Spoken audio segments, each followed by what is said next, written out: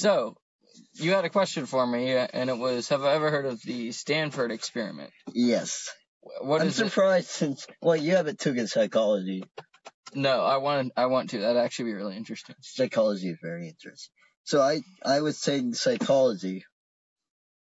Yeah.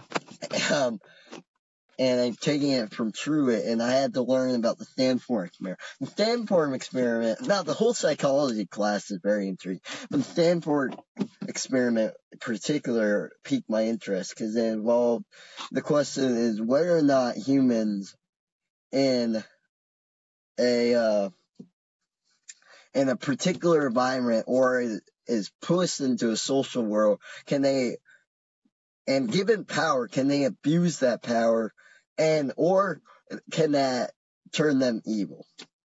The Stanford, let me explain the Stanford experiment. I'm trying to clarify. Experiment took 24 guards, 24 people in total, students, so regular people. Yeah. And they split them up, I believe, randomized them. You could either be a guard or a prisoner. And they reenact a whole prison. Okay. To apply that. I see. So the question, what prompted this was, how will somebody react if they have power over another person in a controlled environment? No, how? Two things. Could a person be pushed to become evil or abuse power? And two, I believe, this is my understanding of the whole experiment, and two, could they be pressured because of the social role or because of their environment? Like, for example, the guards were given sunglasses. Their identity was and remained hidden. The prisoners, on the other hand, were dehumanized. So they were given numbers. They were given, they did everything to dehumanize the prisoners to the point where the prisoners weren't human. Yeah, the guards wouldn't see the prisoners as humans. I see. So it would be easier to abuse the power of a guard. So, what were the findings? A lot of guards abuse their power, I believe. From my understanding, a lot of guards abuse their power in the Stanford experiment. Question. Was there any spoken, like, pre-stated beliefs, religious beliefs for any of these people, or was it just random? It was random. It should have been random. It was random Stanford students, I believe. From Stanford University. Okay. Yeah, or random Joes. What intrigued me the most, because now you brought it up, they weren't any beliefs beforehand, or there were multiple beliefs. There was, allegedly, I say this allegedly because a lot of people deny it, even the guy who made it self deny it, that the guards were given a pretense to be tough or mean. And they were scorched or told that they should be more mean or more tough, which would cause the experiment to be biased. Yeah, to be biased. Okay. When was this done? 1971. 71. Okay. Interesting. Well, that experiment really got my gears thinking, can humans, because that really brings up our psychology and stuff. Like, they were thrown in an environment, and if it's true, they were changed because of that environment. So, for example, can humans change because of their environment? Yes, 100%. Can their morals change? Yes. But can their beliefs change? Yes. Yes. It's pretty simple. So, anybody in a given environment, if they have a certain set of beliefs, core values, religion, whatever, if they are changed and leave that environment, that certain, let's say, monotony of a routine or a day-to-day thing that they've gotten used to, if they go out of their comfort zone, so to speak, something will change, or they will keep believing what they believe, but they can change, yes. For instance, there could be a Buddhist who wants to find Buddha, and he goes on a journey, and he's searching deeper, and then he comes to know Jesus Christ, and he's saved. He's changed his beliefs, his values, etc. But and is he's it now because of his environment, or is it because... It's because he chose to change his environment and speak to other people. You know what I mean? But what you're saying is he chose to find his environment. What I'm saying is... If he's just thrust upon a new environment. Could you... Okay. Let's just, for example, you moved to China, or you moved to a foreign country. Not China. And you lived there for 20 years. Does that change your beliefs? Does that change... With no You're basically born into there. Would you grow up believing what you believe? Like in China. If I was born in China, would I grow up being a Christian? Yes. And no. Because, would I have the same parents? No. Well, then no. Yes. Oh. Actually, I can't. In my mind, I'm adopted, okay? So, like... It's okay. I don't have the same... What I'm saying is, as long as you have the same... If you strongly believe something, no matter what situation you are put in, you probably won't change that belief unless you realize you're in error. So, for that being said, I don't think I would change. But I'd have to be growing up in a Christian household. So you have to be grown up in a Christian environment. Correct. If I was not in a Christian environment, and if nobody ever witnessed to me, I would probably be a gangster. So, whatever situation you're in, you in most cases, that person will be okay with that situation, unless it's like a terrible situation. So with morals, they'll be comfortable. Same thing, correct? I'm not making an ultimatum, but yes. Like, unless God is calling you, you won't feel a yearning to search deeper. I sound like, you know what I mean? Sound like one of those. Yeah. Okay. Flipping the conversation. Going back to because you grow up in an environment, because the Stanford experiment was based on could somebody be pushed to either abuse their power or become evil. That's essentially what was it. Do you think, I'm trying to word this in a way, that could happen in real life? Definitely, and it has happened. In prisoner of war camps, the guards have abused their power. For instance... To a normal Joe. Oh, yeah, definitely. There's lots of, like, for instance, the average soldier in a war, he just wants to be at home with his wife and kids, working his job. He's just fighting to defend his country. Now, that's the old view of war. But here's the thing. Now they just want to get all those power-ups and that's video games. Anyway, shoot. Let's see. So I think it still can happen, though. Yes. If a Christian is let's say a Christian is the warden for a county jail, will he abuse his power? A, no, he won't because he's a Christian. He should. B, his power doesn't necessarily mean it will happen. A, he won't because he's a Christian and he has good values. Or B, after a while or immediately, he's gonna feel his power and he's gonna get prideful in what his domain, so to speak, over other humans that are dehumanized, that he does not view as humans. So, yes, it does happen. And I think it could happen to a regular Joe, yeah. So, going more into deep, do you think that's evil? I'm just trying to clarify. Do you think that's evil? Do I think that using your power over other humans?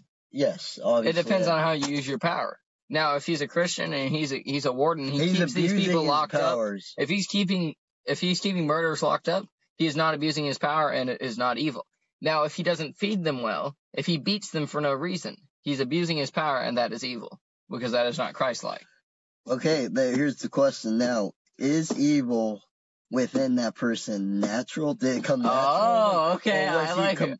Suppressed Was he grown up? Back to the Stanford experiment, which it was basically, can you push people to become evil? Or were they born with a sense of evil, and that evil just heightened and grown because of their environment? That is very, So, like, for very example, good. Wow. Okay, if so you are... hold up. No, I get exactly what you're saying. Are we born sinful? Yes or no, basically. Are we born? Is No. everybody compelled to be evil? And will that evil blossom in a certain environment? Correct? Yes. Yes. Okay, I'm going to say... Well, you can't say sin necessarily, because sin is... We all have sinned. Yes, so therefore... Hold up. We all are evil. So... Here we go. I'm going to go straight from the Bible on this. We've all sinned and fallen short of the glory of God. I think because of Adam and Eve, the fall, all men are born sinful. Now, that doesn't mean a little 1-year-old toddler is evil. If that toddler dies in a car wreck, chances are... So you think evil and sin are two separate things? Hold up. I'm just getting clarification. Okay. Now, this same child at age 5... Even though this child has never been in a gang, knows how to steal and how to lie to his parents. Yes. Nobody taught him that. He learned that. From where? He is inherently evil, but that doesn't mean that as a 1-year-old who hasn't stolen or whatever, there's a certain line in age where you become sinful, but you don't have to be taught how to sin or how to be evil. Now, we know that evil is the same as sin. Because evil is going against God's will or doing what is incorrect or what sets you away from God, creates distance, etc. Like Satan is the great evildoer. He's also a sinner. I will argue one point against that. We grow up looking. We look to others, yes. When you're young, you're growing up. You learn from others. You look at others. Our brains are developing when you're young. Now, it's a pace to where we learn from others. That has to go with your environment. Yeah. So, yes, I believe with you, we're inherently sinful, but I believe we are born with sin. But as you grow up, I believe we learn to some extent how to steal, how to lie from our parents, from the people surrounding us. Okay, I agree, yes, to a certain degree, but what if you're growing up with monks who never steal, who never lie? Yes, they still sin, but it's not as a parent, or maybe they run out of the room when they want to cuss or something, so the child never hears that. That child's still gonna hide food under the table that they don't want to eat. They're still gonna lie about brushing their teeth or not. I would argue against that. Hey, you want to test that theory? We need to go adopt a little child. I believe. I don't know. I believe, yes, you can sin, and yes, there is sin. We're all full of glory God. I just believe if you took, for example, do you have your phone so I can pull up the Bible? If you took 2 kids, now I'm not going in. I'm just saying. No, I got you. Look, for example, you take 2 kids. 2 kids. And you put them in one environment where they're not in a church Christian environment. Okay. Where they don't encounter, like you, they don't encounter the world, any worldly aspects. Not any. Small amounts. And then you stick a Christian, another regular boy, Joe. Yeah, another Joe, and you put them in the Mexican cartel. Oh. I bet you, yes, this one can lie and steal. But the other one's going to be more sinful, yes. Yes. But here's the thing. It's both sin. Yes, it's both sin. And any sin is still a sin. There's no sin greater than another sin. That's what, well, I'm just saying. Except killing, no. Well, there are some sins that have greater consequences. Indeed, but they're all separated from But God. They're all sins. For instance, the only sin we are to flee from is sexual sin. And Paul says to flee from that. It literally means run away. Now, stealing, he doesn't say run away. He says find something useful to do with your hands so you may be dependent upon no man. Those are different degrees, but it's still sin. So I would say both of those people are evildoers. Now, one of them may have salvation if he grows up in a Christian household. Yes, he still sins, but hopefully he's repenting and learning from his mistakes. I agree with that. Oh, good. Now, the guy in the cartel, he just as like the other Christian child, they're both inherently sinful, but this one's in an environment where sin is encouraged and uplifted, and like that's the normal and that's the good thing, and it's encouraged. So therefore, he's going to be more sinful in his environment. So we identify that sin and evil are the same thing, correct? Yes. So my question is, where did evil come from? I see what you're doing here. Okay, so here's the thing. Wow. You combine the two. Okay. Yeah, at the beginning, there was no evil. So in the beginning, God created the heavens and the earth, and blah, blah, blah. Yeah. On the end of the day one, and all the days, he said, and it was good. Yes. There was no sin. Satan, there's something called free will, which you might disagree with, but or might not. Satan, yeah. So Satan was the highest of angels. Yes, but he fell. So, well, how did he fall? Did he just like trip and fall, or did he choose to step away from God? But is that evil? Hold up. Yes, he separated himself from God. Anyway, what I'm saying is Satan, he takes the form of a snake and he tempts Adam and Eve. And that is evil. You can't have good without evil. So when God saw that it was good, there was also bad. There couldn't have been just good, because there's no definition of good without bad.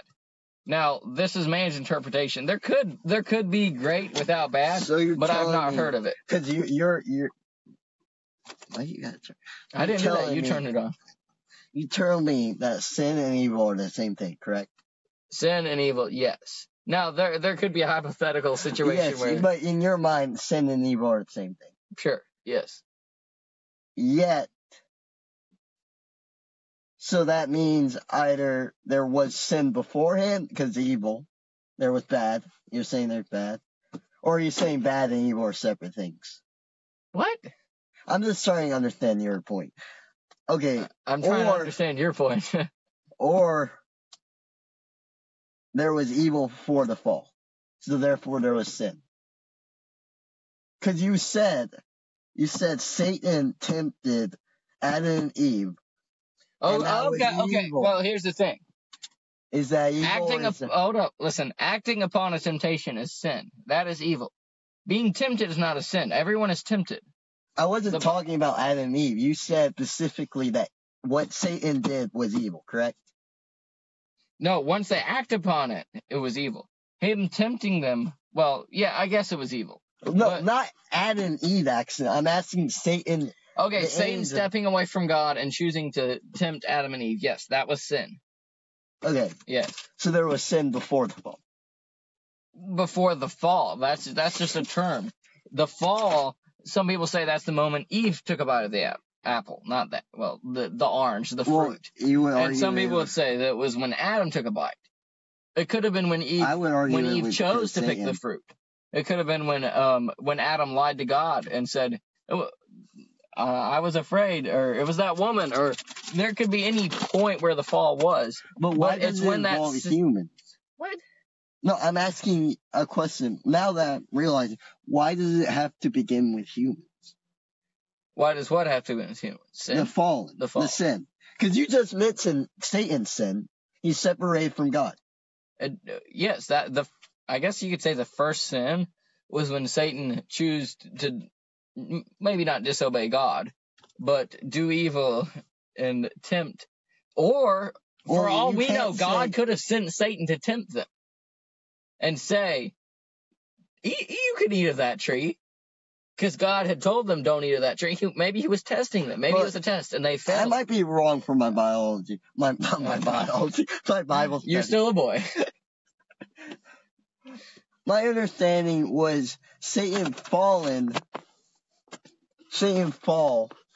before Christ. Not before Christ, but before the fall. Before he tempted Adam and Eve. Or I would say I don't know. But sure, because here are the options. Either he walked away from God during creation, or sometime during that time, and then tempted them, or God told him to tempt, and then he was cursed. Because we see after the temptation, he was cursed. So my guess is that was his first step going away from God, was tempting them. Whether God allowed it to happen or, you know what I mean? Well, he knew it was going to happen. Whether he told him to do it or just allowed it. But isn't there a verse where he was cast down into earth? How does that make sense if he was on the earth? You can't just cast something down deeper into there. Wait a minute. Wait a minute. He's in the core. I think the verse you're talking about is when, here, can I have your phone so I can pull up Bible verses? No. Well, then I can't think of the verse because I can't pull it up. He's talking about, he sees yeah. I think I want to say that's later on, but in the Bible, but it's still talking about the fall of Satan, and when he takes 1/3 of all the angels with him. But that doesn't mess up the timeline. It's just talking about it. You know what I mean? But I remember there was a verse keenly. I forgot what it's called, about Lucifer falling, like a falling star on the earth. And people were like, that's when. That moment is when it happened. Yeah, that moment is when he pushed. I might be wrong now. The verse is familiar, but there's no way to draw a definite conclusion. You know what I mean? Well, I sound like an old man. There's no way to make a definite conclusion. But, like, I don't see what the big question is. We know at some point he was cast out of. Okay, so here's the thing. No, hold up. Wait, hold up. I just realized something. We see in Job, he still has access to the throne room. All right, hey, listen up. Yeah, I'm looking. He still has access to the throne room in Job. That's after the fall. That's after the temptation. That's after we know that Satan is evil. He still has access to the throne room. Then, sometime later, we see that he is banished from heaven and thrown onto earth. Now, does he still have access to the throne room? I don't know.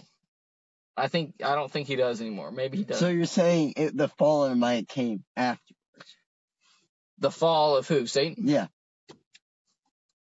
Now, do you mean the literal falling or him being kicked out of heaven? Well, I'm confused. No, I'm just trying to fit all the timeline, because we claim that the fall when the first person sinned was Adam and Eve. Correct. But you're saying, what if the first sin person was Satan? I'm not disagreeing with you. I mean, that could be. And then, because like you made a statement that evil is sin, and Satan sin.